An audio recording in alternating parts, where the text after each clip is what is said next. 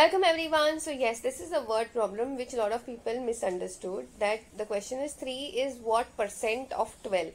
So when you have something like this in a word problem, you need to represent this into its mathematical form. So 3 is means equal to what percent? Let the percent be x upon 100, right?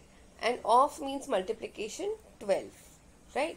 So next what we need to do is to find the value of x, correct?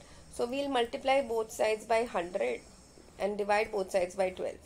So what happens in that case is we have gotten the variable on one side, okay, because all these 12 and hundreds are cancelling, and at this point we have 1za and 4za, 1za and 25za.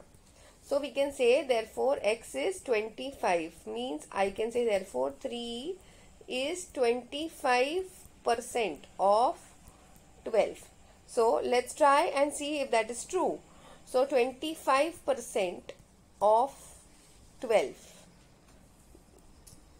Okay, that is what 1za, 4za, 1za and 3za, and that is the answer. That is what the answer was given in the question as well.